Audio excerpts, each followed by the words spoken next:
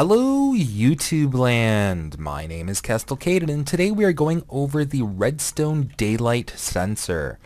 This will be introduced in Minecraft 1.4.7, but if you want to test it out, it's currently available as part of the 13W01A release, which is 2013 week 1.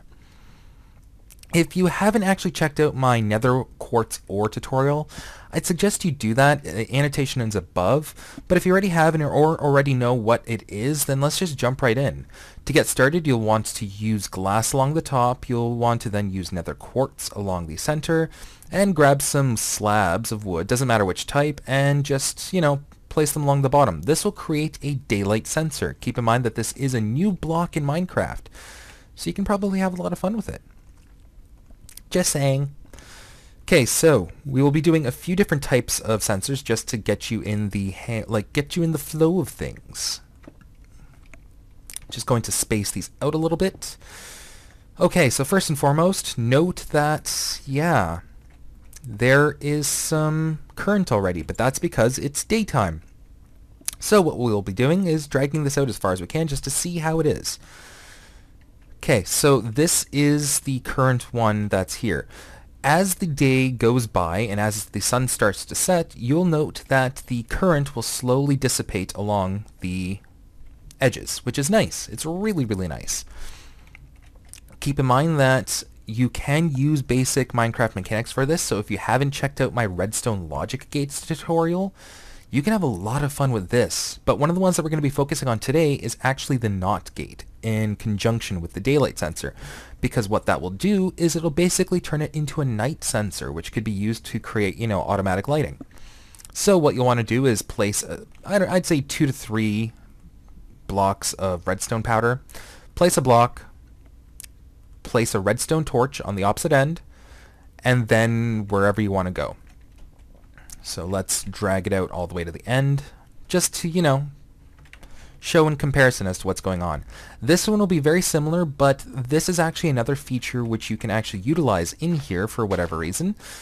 It's useful though, and if you place a block on top of the light sensor, it will show less light.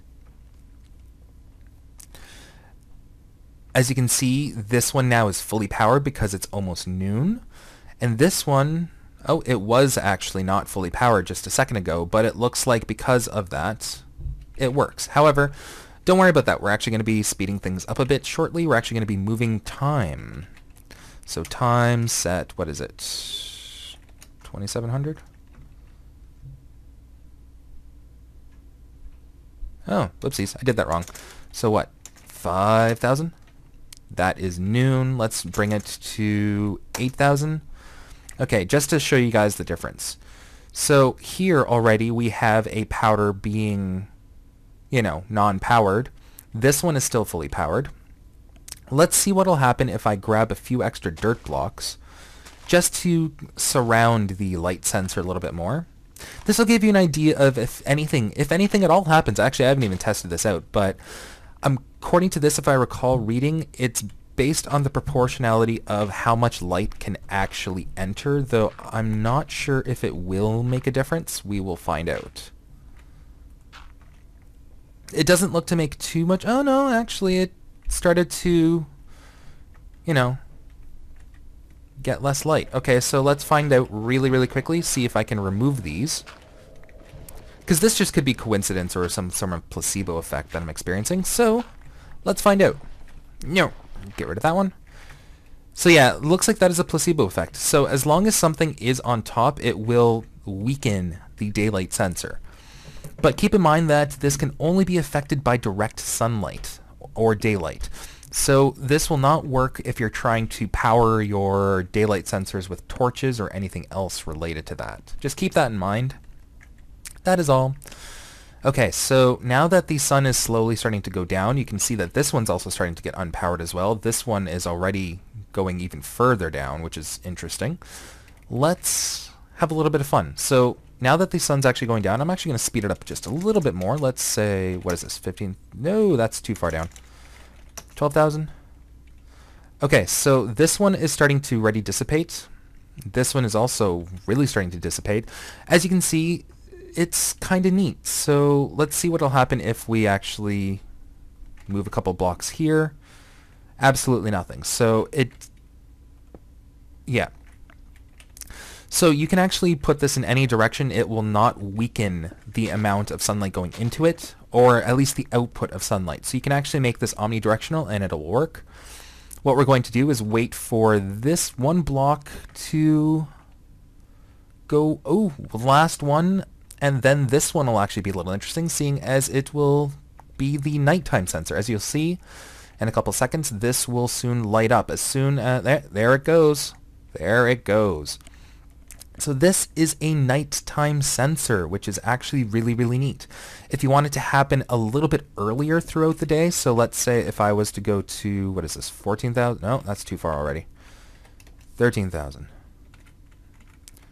So 12,500? Okay, we'll remember that number in a second. Let's say you wanted to activate it a little bit earlier.